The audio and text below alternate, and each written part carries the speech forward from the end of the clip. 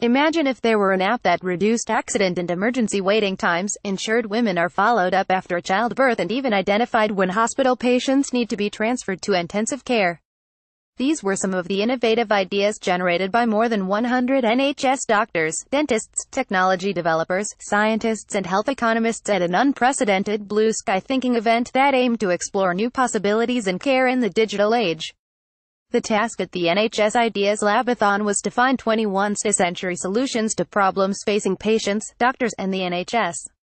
Issues addressed included long waits for paper records that can get mislaid and lengthy processes that slow down patient care and increase the possibility of human error.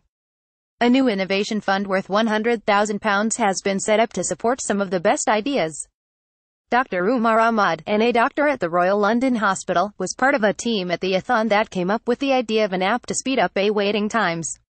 He said, "We need to line processes by using new technology, while at the same time maintaining high standards of patient care.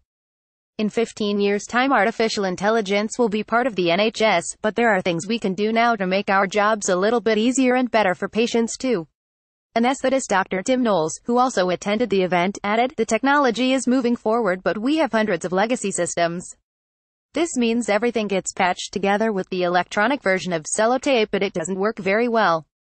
Clinicians have ideas about how to improve systems, but the a-thon gave us the opportunity to find out realistically what is possible and understand how apps work."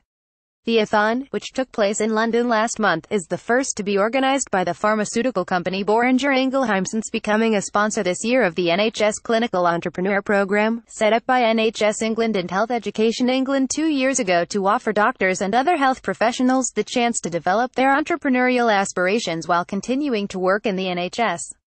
Professor Tony Young, National Clinical Lead for Innovation at NHS England, said, "It was a remarkable success, and directly supports our programme to support clinical entrepreneurs, which offers opportunities for doctors and other health professionals to develop their innovative aspirations.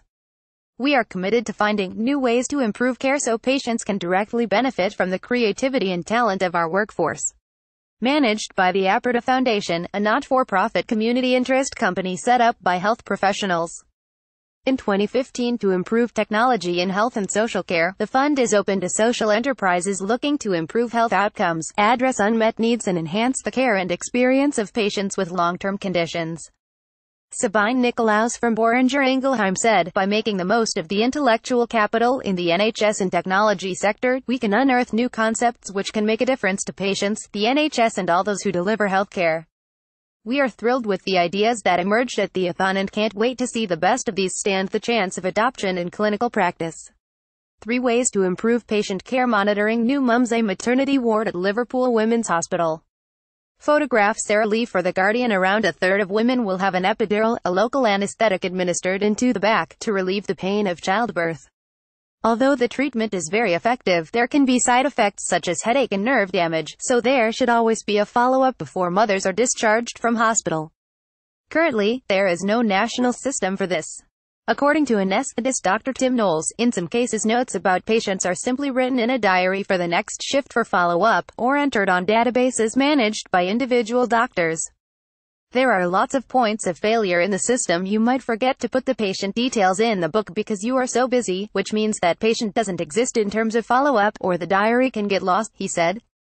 "This means follow-up is variable, and that's a problem because we don't want to miss a serious complication that we could have done something about. To improve patient safety and generate useful patient data on complications, he and the epidural anesthetics team came up with the idea of an app that stores all information about epidural follow-ups to a central dashboard using the Ruby on Rails server, reducing waiting times. Lengthy waits for are commonplace in the NHS. With 2 million patients going through the system each month, the NHS target of treating 95% of patients within 4 hours has not been met since 2015. According to Dr. Umar Ahmad, a doctor at the Royal London Hospital, part of the problem is the delay getting medical test results back. It takes a lab about an hour to process a blood test. He and his team came up with the idea of an app that identifies which tests a patient needs as soon as they arrive in The algorithm generates a barcode that the patient can scan using their mobile phone, and this directs them to the right part of the department to get tests done. The idea is that, by the time their turn comes, doctors have all the information they need to make a diagnosis.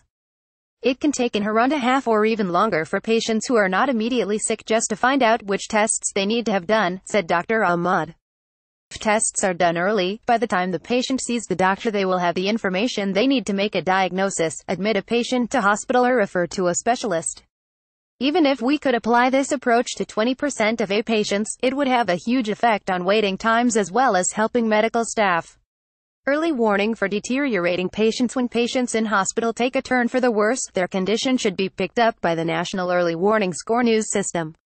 However, this mostly paper-based system relies on patients' observations and the news score being correctly calculated, and then finding appropriate medical staff. According to anesthetist Dr. Yaqub Mathizaigali, even if every stage is carried out correctly, it can take more than an hour to get deteriorating patients to critical care. Identifying patients who are deteriorating from sepsis and other serious conditions and then flagging it up appropriately is a problem in the UK, explained Mathizaigali.